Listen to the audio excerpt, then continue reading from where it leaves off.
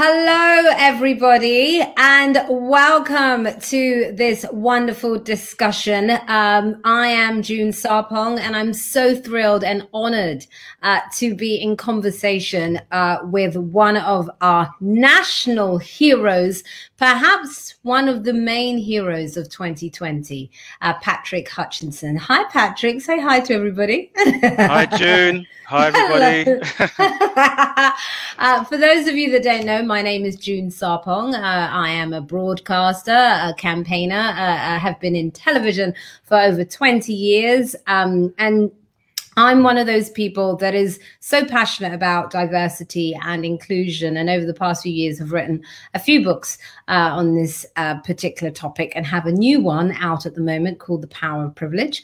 And the reason why I'm the lucky person that gets to be in conversation with Patrick is because he also has a new book that's coming out, I hear, first week of November, right, Patrick? And it is Everyone versus Racism, a letter to my children, and a book that we all need to read, particularly now with everything that is going on. Patrick, what I'd love us to do is, we all know the moment that really made you a national hero and a national superstar. But can you tell me a bit about your life before that? Because what makes your story so inspiring and so fascinating and just mind-blowing is how doing the right thing can literally change your life overnight. So give us the life before that. Well, hi again, June. It's Hello, a darling. privilege to spend this time on a one-to-one basis talking to you and everybody on Facebook Live. So a bit about me before this, my life has been changed.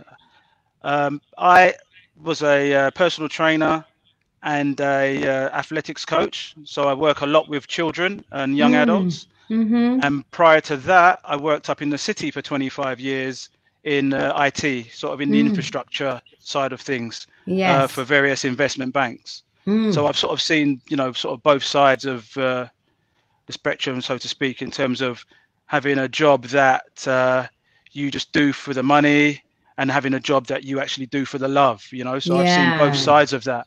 Yeah. And so prior to that, I was just an ordinary father, ordinary grandfather, looking after his children, help look after his grandchildren, coaching, mentoring, and doing all that good stuff. Well, grandfather is the bit we don't believe. I mean, let's just be superficial for a minute before we get all deep, because this chat's going to be deep. But how are you a grandfather?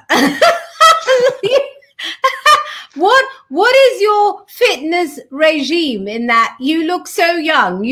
I bet your kids, people think you're your kids' friends more than their father, let alone grandfather. I mean, my daughter, she's like 25, and one of my daughters, shall I say, my oldest daughter, and when she first had my grandson Theo, and we used to go out together, I used to get these looks like she's a bit young for you, isn't she? Walking around with her. So that was funny. But yeah, no, I mean, I just try and eat well, try and drink a lot of water. I'm still working on that one. I work out quite a lot, but not as much as you might think. And that's basically it. I stay away from sugar, and I don't drink alcohol. I don't take any recreational type of drugs or anything. so yeah, my drug is working out. And I bet you also keeping a positive mindset too. Is that part of your sort of daily routine as well? Yeah, I try to maintain a positive outlook on life. Like when you wake up in the morning, the fact that you've woken up, and all your limbs appear to be working, and you seem to be able to see and smell and speak. You should be grateful that you are one of the many that were able to wake up this morning, because there are many that can't do all the things that we can do, and there are many that haven't even woken up this morning. Yeah. So you have to try and so you have to kind of live a half full type life, look on the positive. I agree, particularly in an era where we are going through a pandemic, where that is even more pronounced in terms of there are people who will not wake up today. So if Yeah, you are one of the lucky ones to even not just wake up, but to wake up with your health, that in yeah, itself is so much to be grateful for. So can yeah. you take us back to that moment earlier this year where your life literally changed overnight? So I hear that you weren't even sure about going down to the protest tell us about the reason why you wanted to go and the fact that you almost didn't go. Can you talk about that a bit? So the reason the guys and I wanted to go was because you know, one of us, Jermaine Facey, one of the four members of UKI, he had been down previously to the demonstration where the policewoman had was felled from her horse. Yes. And when he went down there, he saw there were no elder, wiser members of the community overseeing the children and the younger adults, you know, Yes. who were there protesting, and he just felt like, you know, where were we? So I think on the way, you know, when he came back, he did a few lives on Insta and Facebook and stuff, sort of calling out, you know, all the fathers and the elder people from the community, especially those who are trained and who are, you know, who have the knowledge and understanding of how to, you know, help keep crowds calm under situations and stuff. You know, where were we all? And so, you know, him along with another friend of mine, Pierre Noah, they decided to try and get as many of us together as possible to go down there for the next Protest. you know, protests, which happened to be the one where there were going to be some anti Black Lives Matter protesters there. So yeah, that's sort of how it originally transpired. And then the morning of, you almost didn't go. Is that right? Yeah, the morning of, I was looking after Theo and Asia, two of my grandchildren, and I'd promised to do that. And yeah, I really didn't want to leave them because they hadn't seen me for quite a bit, and I was with them and we were hanging out and stuff and chilling. But it, you know, there was a greater calling, you know, and in the end, you know, I had no choice really but to go because you know, we knew that the numbers are really low. That was one of the main reasons. Had there been more people that were going to go down there in the first place, then I would have probably taken a back seat and said, you know what, I'll sit this one out. I'll sit this one out. But because the numbers were so low, there was like about, I think 5 or 6 of us that, you know, were going to go down there on the day. Yeah. I was obligated to go. Yeah, you had no choice but to try and be a force for good. Yeah. And so you get to the protest. We've seen all the images in terms of what happened that day. And then you see this man on the floor who was from the other side, perhaps one of the people that were anti the BLM movement. And your natural instinct was to protect him. Can you talk about that? Yeah. Well, you know, we'd seen from afar that he, you know, his life seemed to be a little bit in danger, and there were some protesters that were there trying to protect him, trying to stop harm coming to him. But you could see very quickly that more and more people had realized that he was like, you know, a lone ranger all by himself. And, you know, very quickly, you know, people, you know, what the numbers doubled and trebled, and it got really, really hectic. So we rushed over there to try and help protect him, because the few that were protecting him, they didn't, you know, time wasn't on their side. You know, the guys, you know, they're literally throwing people out of the way to get to him, to try and get to this guy. And then I was the last one in, and I just picked him up and put him on my shoulder and just walked him out. I had no one said to do it or anything. It just seemed to be the right thing at the time, because you know, you have to think, I suppose, quick on your feet. And you know, the only way to get out there safely, not just him but us too, because we would all been trampled eventually, just to pick him up and march him out of there. Wow. And have you stayed in touch with him? What was that moment like for both of you? Well, I mean, I haven't heard anything from that man since it happened. And so I don't really know much from his perspective. But obviously, from my perspective, it's turned my life upside down. It was the right thing to do. So let's talk about the book. So, Everyone versus Racism: A Letter to My Children. What is it that you want people to take from this book? I want people to sort of maybe sort of look into my life a little bit, see how I was raised, and as a young black boy to a black man, try and maybe understand what it's like to sort of be in someone of, you know, my shoes and any other black male person's shoes or black person's shoes growing up in this country. That's kind of what I want people to take from it. So you know, similar to your book, where you want people to understand what racism is about and what unconscious bias actually means and what systemic racism actually means. I want people to sort of travel in my shoes a little bit and see what it was like, so that maybe they will understand at the end of it and sort of get it a little bit more, you know. And in the process, you know, telling a few anecdotes of my story, my life. There's a few factual bits and bobs in there, some statistics and stuff, which are, you know, always good to sort of, you know, nail home various points that you're trying to make. But at the end of it all, I want people to sort of come away with a feeling that, do you know what, like, you know, if we all come together as a society and as individuals and do better and create a better world for our children. Completely. And also, do you know what I love about what you've been able to do, which I haven't seen done perhaps enough in the UK, there's more of this in America than here, is to really explain the Black British male experience, because that is an identity that I don't think gets enough attention and gets enough sort of analysis in terms of what that experience is. And so I just want to thank you for doing that, because I think it's so important for people to understand that. Yeah, I think that, you know, as black people across the world, we've all had, you know, experienced racism, but ultimately our experiences are all different. You know, in America, here, Brazil, Australia, wherever you are, your experience is different, but it all amounts to the same thing. Yeah, in the end.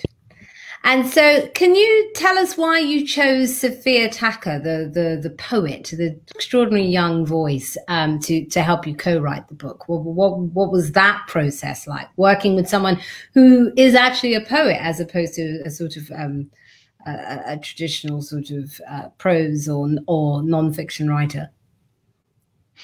Well, there was a few, you know, young, really upcoming black writers that were, you know, put to me.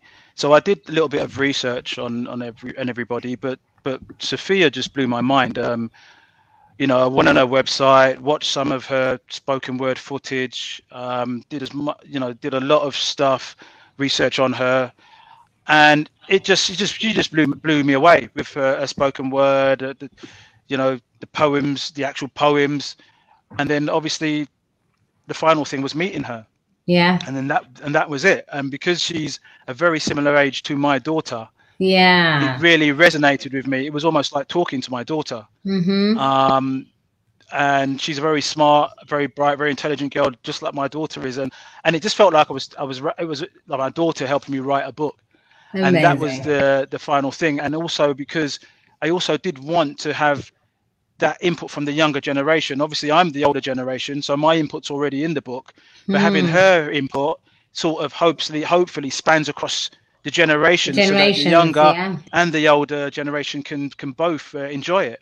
Yeah, and take something from it. Amazing. So tell me more about, you touched on it, but tell me more about Utkai. Am I saying it right? Utkai? How do I say it? So we pronounce it without, we call it a silent T. So we call it Yukai. Yukai. Tell me more. If you didn't know that, so it stands for United to Change and Inspire, right? And we have so many different explanations as to why we use that name. I have my explanation centers around us being united as you know, concerned parents going down there on the day to oversee our young, sometimes more volatile, protesters. And then we changed the narrative, because there's a negative stereotype of us as people, and especially the black man. There are some negative stereotypes out there, and we like to think that we've changed that narrative by doing what we did, and we're trying to inspire everybody else to just be like us, and do the same. Fantastic. So that's my my explanation, but we have a lot more different explanations as to why those 3 words really resonated with all of us as a group. Brilliant. There's a quote from the book which I love, where you say it's not black versus white, it's everyone versus racism. And that's what it has to be, isn't it? It has to be, in the end, everybody, whether you're impacted by it or not, deciding this is not good enough for our society.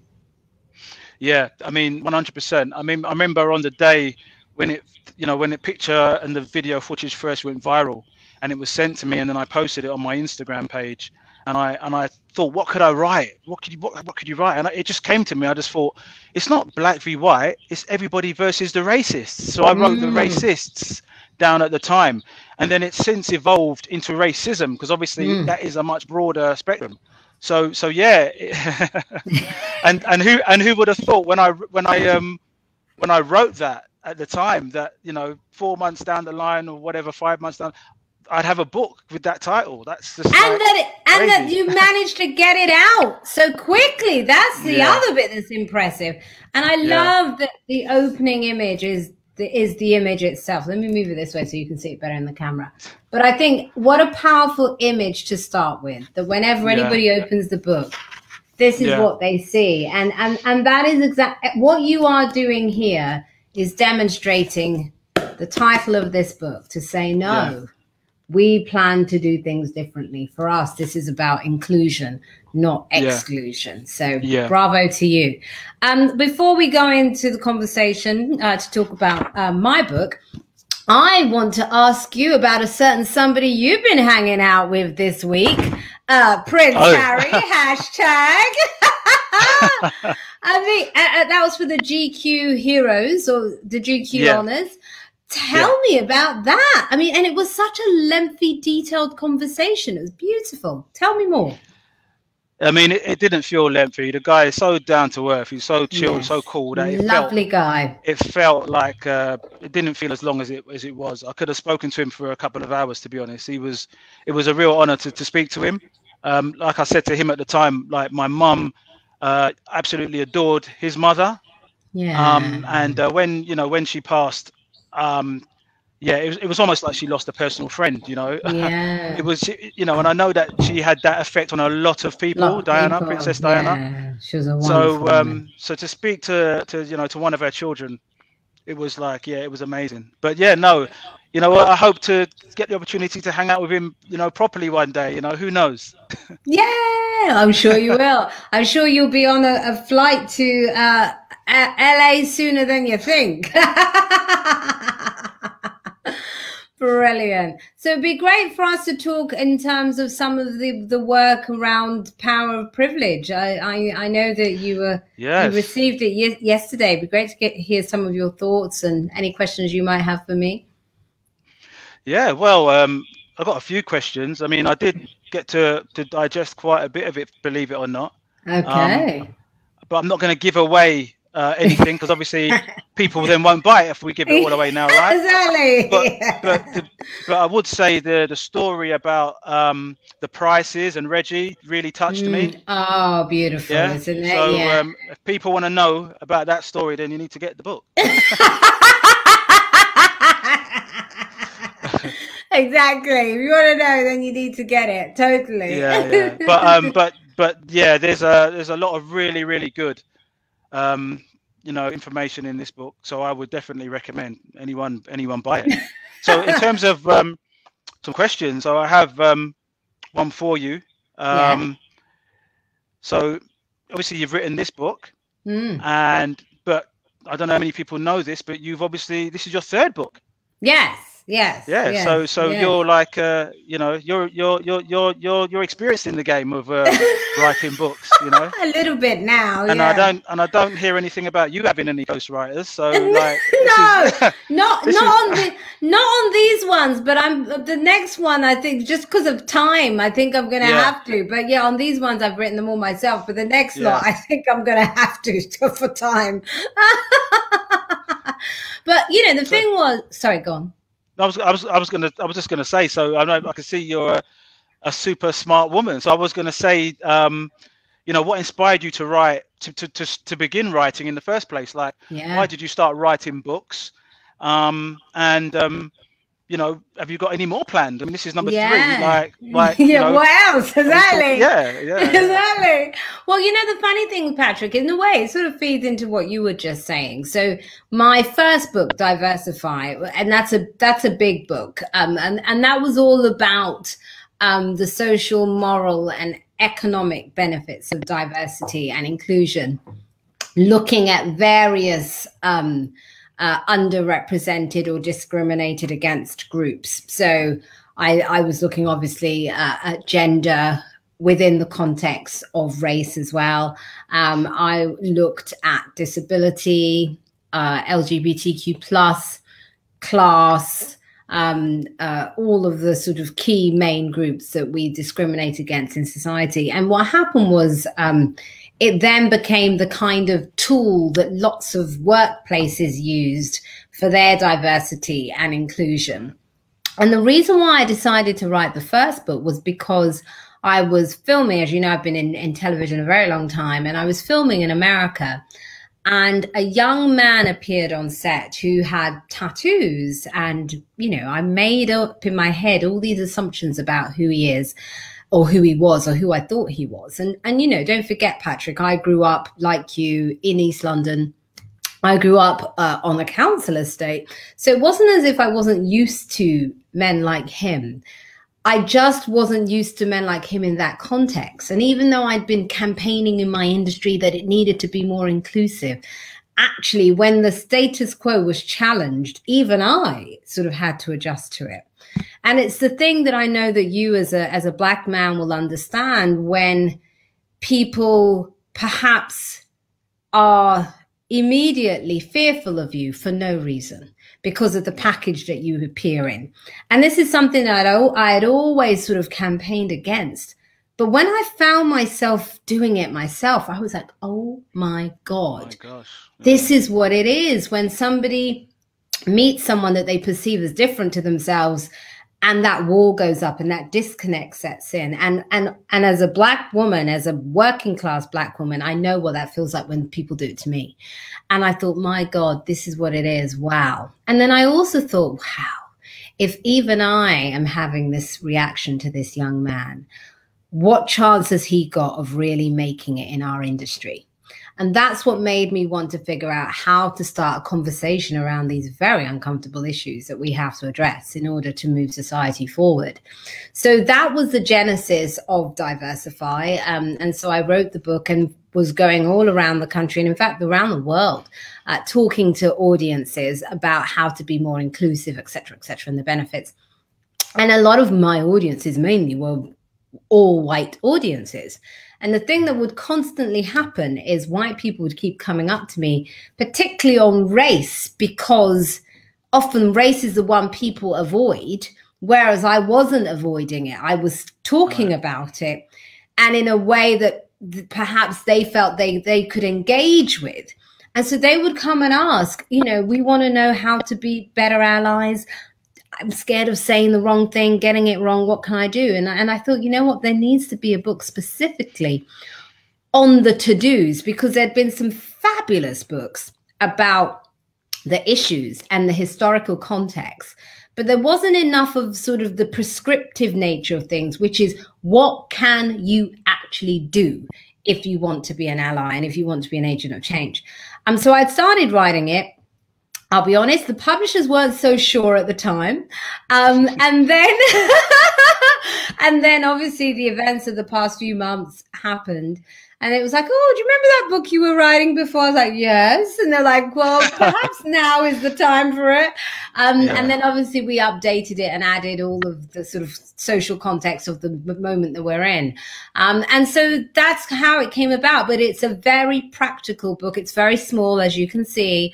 But it's all about the to-dos. If you want, thank you, darling. And if you want to be an ally, if you want to create change, there are real tools on how to do that. And I think particularly at work, I think for many people of color, you know, the stuff that gets all of the attention on the news is all being stopped by the police or whatever. But actually where we really feel it is often in the workplace, where we really come into the sort of reality of that this is not a level playing field. When you see colleagues that started after you, passing you in terms of seniority and promotions, you know, when you see you're not being paid the same, when you see how perhaps you're talked over in meetings and all of that stuff, that is really where we experience this. And then how that impacts us in the home and obviously how that impacts us socially as well. So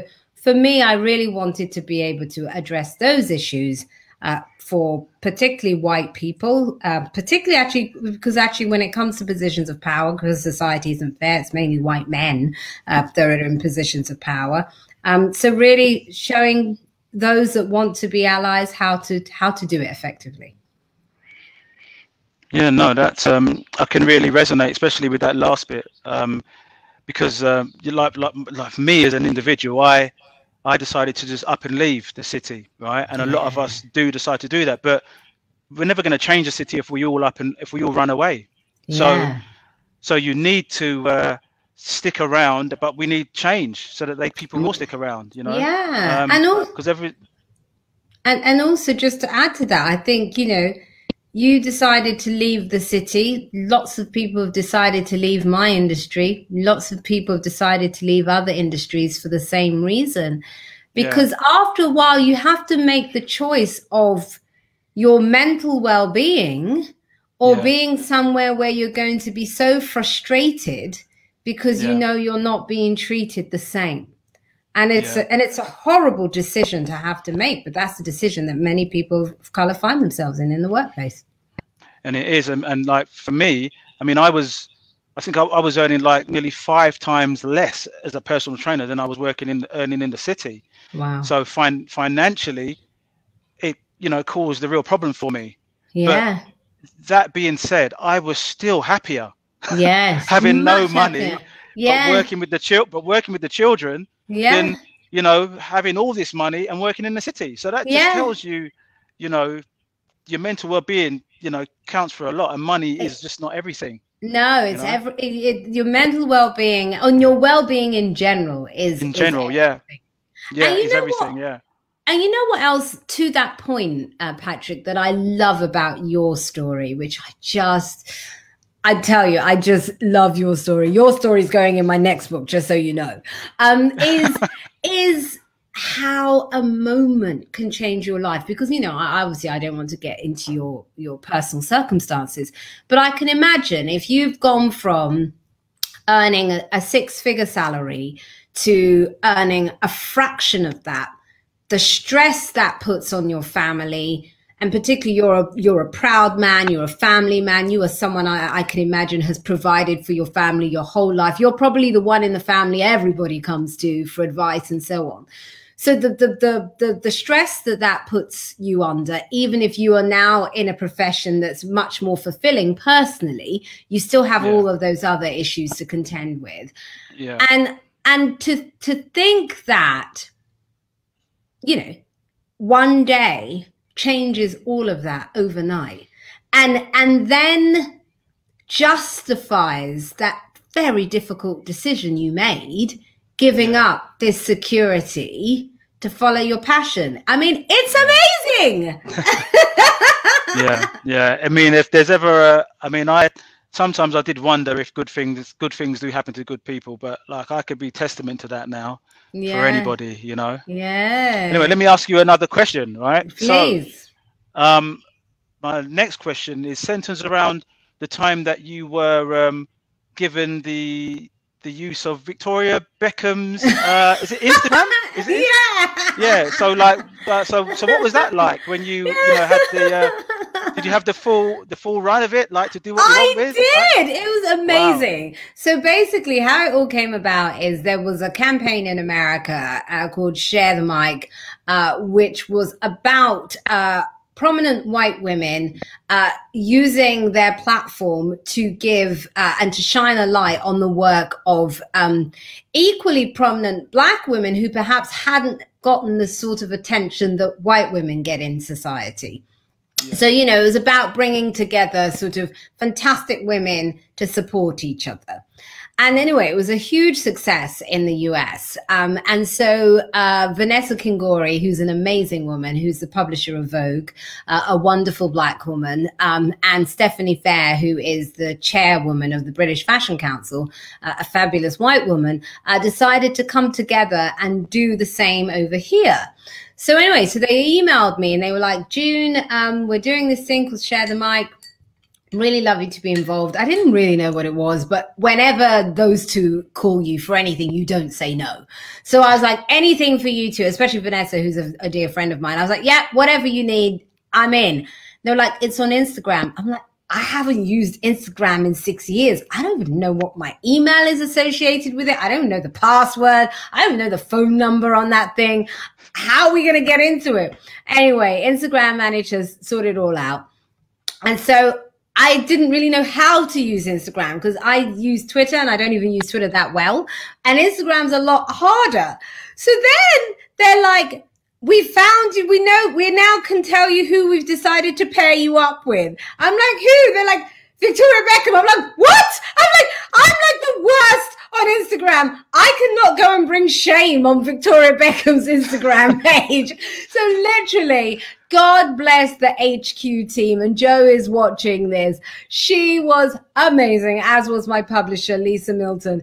And they brought everybody from HQ together to do some phenomenal work in terms of the visuals and so on. And then we brought someone else in who's like a social media whiz to curate it all. So the reason why, and if I do say so myself, and Victoria was very happy, may I add.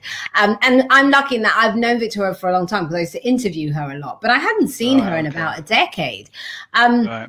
But the reason why it looked so good was because we had a whole team do it.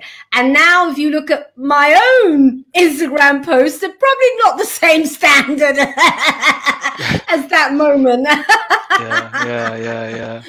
But obviously a lot more au fait with Instagram now, though. Okay, I guess. Ish. I'm getting there, but I want to be like when I look at all of the young people who've got like really posh Instagram pages. I want to get up to that game and get my IG game on. I mean, my IG. I mean, Instagram for fitness professionals is a really, really good marketing tool. Yeah. So my Instagram, you know, I'm not too bad on it, but Twitter, I mean, I've recently. Well, Twitter, you just joined, I saw. Yeah. Well, I've had the account. I've had the account since 2010, right? Yeah. That's how long I've had the account. But I've never used it. Never used it. Recently, I've been told I need to start using it, but like, I'm not too sure with it, and it really scares me because you push something out there. I have no idea how to retract it if I get it wrong or whatever. So. I'm a bit nervous around Twitter. I think I need a bit of, I need help. Coaching, you need coaching. Well, luckily our teams are on. But in a way, with what you're doing now in terms of your social activism, Twitter's definitely a great platform for that. So it's good that you're now doing it. And then obviously with all your fitness, Insta is the place for that. And I hope you're going to be doing more on the fitness front. I was saying, I want you with vitamins and health drinks and shakes. We need it all. I know I would be signing up to buy it. Yeah, I mean, I'm working on at the moment on online content and live workouts and stuff like that. Brilliant. I'm just trying to get the book out of the way because it's, you know, it's been my sort of the main thing. Your along baby. with along with UKI, because obviously I've got UKI as well. Member of that, and we're doing lots of things with UKI. So I'm trying to fit the fitness in there still, because that's my my first love, so to speak. You know, I love, and obviously it helps me stay fit. If I can do live workouts with people, it will help me stay fit. Exactly, because now it's finding the time to do it. Right, Yeah. exactly. So if I can stay fit and get paid for it in the process, it's a win-win for me, right? It's a win-win. So when you were working in the city, were you somebody that was naturally active anyway? Were you somebody that loved fitness? Yeah, it was always, people always said to me, you know, why don't you think about becoming a personal trainer? Because you're always working out, you're fit and stuff. And so, yeah, it was people that suggested it to me, even though I'd been involved in martial arts and fitness throughout my whole life. Oh. I never saw it as a profession, to be honest. Yeah. It was the thing that kept me sane. Yes. Yeah. Yeah. Brilliant. I love it. So I have another question for you, June. Please, right? So, go ahead. So I know that you're a director at BBC, like you're creative diversity director, so you can sort of tell me exactly what it is that you do, and what's that like? What's it like having such a prominent role at the BBC, and how long have you been doing it? November will be a year, so I'm having my anniversary next month. It's my anniversary, and it's wonderful. You know, I've always been in front of the camera, so it's nice now to be behind the scenes and hopefully being able to help usher through a new generation of diverse creatives. And also to be able to challenge our teams to go that extra mile in terms of who opportunity is given to and who we nurture and develop. So it's an honor, and you know, for ethnic communities, the BBC means so much to us. You know, for many of us whose parents are from the former colonies, the BBC plays such an important role in those countries. And even if you look at the World Service is often the most listened to radio service in many of those countries. So for our communities, the BBC means so much. And perhaps in the past, the BBC hasn't adequately served our communities as well as they could have.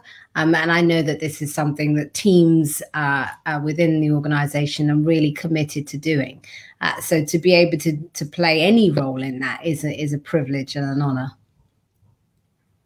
Okay, good. Yeah. And are they, not trying to get you to call them out or anything, but are they, you know, behind the scenes, you know, what are they like, the diversity? Are they leading by example? Yeah. I think we were really wanting to be challenged and find ways to be much more inclusive. And the thing that's exciting is that the conversation happens at the start now of all productions, as opposed to at the end, which is, oh my God, have we got enough? No, now it's from the beginning. How do we make the whole process much more inclusive? So it's quite exciting. It's a really exciting time to be in our industry, I think. You know, when you think of how many creatives, much like we were talking about earlier, have left our industry, or even in the way that you left the finance and tech banking world, the same is true of my industry. So much talent has been missed and not developed, and you know, some have gone to other industries and some have gone to the States. I think that we will get to a place now where that talent doesn't have to leave to go to America just because they're not getting enough opportunity here. If they are going to America, it's in the way that white talent goes to America to get additional opportunity, not that you're not getting any in your own country, and so therefore you have to leave. So I think we're going to see a shift, and I'm really heartened by that. And that's an interesting comparison I always find between the US and here, because obviously, you know, when it comes to law enforcement, things over there, like it's almost like they're backwards, you know. But then in other aspects, like, you know, the various industries, they are ahead of us, because you have black people in such prominent positions, and they've had a black president, and so it's quite an interesting comparison, don't you think? That in some ways they're much more forward than us, and other ways we're behind them, and vice versa.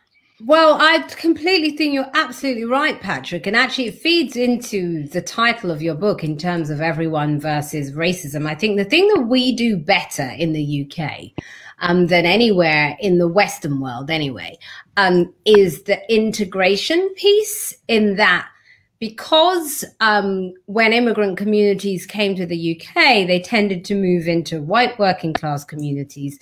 And therefore, people sort of lived side by side. Yes, you had white flight in some areas, but not to the extent of what you have in America. So we've all lived side by side if we're in diverse communities. And therefore, if you look at the rates at which we intermarry, the rates at which we sort of have friendships, we're much better at the integration piece. America is not so good at the integration piece, but they are much better at the opportunity piece, in that because the American dream is the thing that fuels everything, no matter how much inequality and unfairness exists in that society, which it does. Let's not sugarcoat that in any way. You still have the American dream. So you get the extremes. So you get the Oprahs and the Barack Obamas, whereas here we have not done a very good job of the opportunity piece, because we've tried to pretend that systemic racism doesn't exist. And at least in America, they admit it exists. Here, we try to pretend it doesn't. And so we've never done a good job at the opportunity piece. So you don't get those extremes. You know, you don't get, like, it's terrible on the British rich list. I think there are 2 black men and there's 1 black woman out of 1,000 people. I think there's a reason for that. And so once we're able to fix the opportunity piece, I believe we'll be ahead of everybody on this issue. Yeah, I agree. Totally agree on that. Mm-hmm. Okay, I don't have any more questions for you. Well, that's fine, because we are almost getting to the end of our conversation. I have a final question for you, if that's okay. It's 2 questions. One is, when is the book out? Do you know when it comes out? It's November. Yep, it's out November the 12th. November the 12th is the day. Yep, and then the second is really, is there any sort of past fabulous, like what you're doing there? Well, better join you. Wait, this way. And then my final question, do you have any parting words for anybody that is watching? What is the thing that you want to leave everybody with? For me, I just want society. I think that if we look deep enough within ourselves and we're honest, you know, like, I don't know about you, but I talk to myself a lot. Okay. So do I. Always have. I talk to myself, and you can only have those honest conversations with yourself. Yes. And if you can have those honest conversations with yourself and say to yourself, you know, maybe there are things about my character that I'm maybe not happy with, but I want to do better and I want to change. That's what we all need to do. And that's all of us, not, you know, that's every single body, because we've all, like you mentioned earlier, we've all got these little prejudices and, you know, judgmental things about the way we are, that we can, you know, get rid of and eradicate. And ultimately we will have a better society for it, you know, if we just do that, you know. And the other thing I always like to say is, how do you change the world? One random act of kindness at a time. If we all did something, that was nice and that was kind for somebody else, not only would the world change overnight, but the feeling that you get, right, the endorphins you get from just seeing someone else be happy because of what you've done, that goes such a long way, you know. It's priceless. It's priceless. It's priceless. Yeah, it really is. And also that, not that you would ever do it for selfish reasons, but that random act of kindness, as your story so beautifully demonstrates, can also change your life for the better in ways that you can never imagine. Patrick, you could never have imagined this. Like, do you know what I mean? If a year ago, at the beginning of the year, if somebody had come up to you and said, you know what, Prince Harry's going to be celebrating you, you'd be like, yeah, whatever. Like, do you see what I mean? It's amazing. Sometimes life can dream a bigger dream than we could ever dream for ourselves, and it's beautiful.